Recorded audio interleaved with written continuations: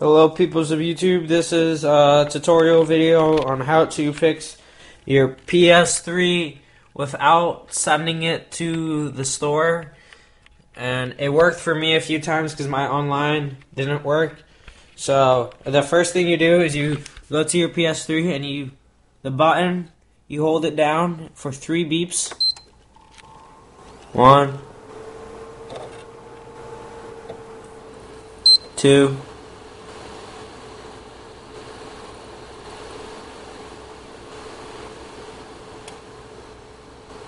3. So like turns on and then off, and then you wait and you do it again, except you wait for a double beep and you can hear it.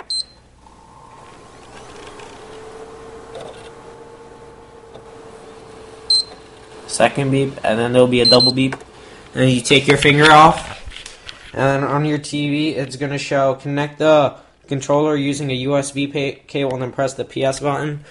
And you do that, and what happens, it takes you to this screen. It's restart system, restore default settings, restore file system, rebuild database, restore PS3 system, and system update.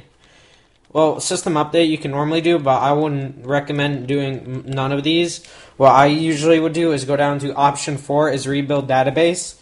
So you can fix all of your corrupt files, because if your PS3 has a lot of corrupt files, it's not going to work. So you go down to option 4, rebuild database. And it says, are you okay to rebuild? Wait, let me just check again that I did option 4. Yeah. It says, are you okay to rebuild the database on the hard disk?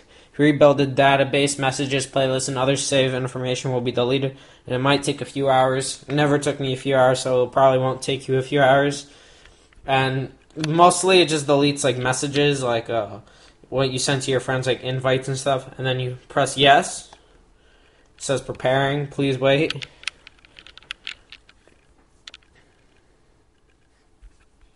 Me in the background. Then it takes a little bit for it to prepare.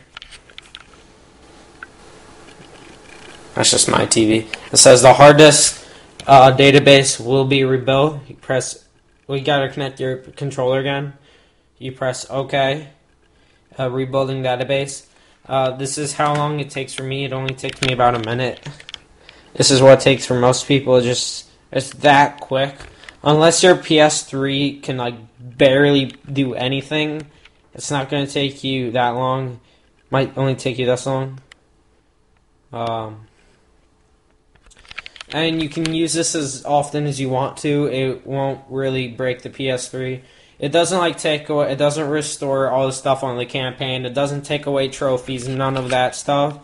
It doesn't delete a game, how far you gotten in a single solo player game. None of that stuff, because I did this right after I finished Assassin's Creed Brotherhood, and that was a lot of gameplay I did.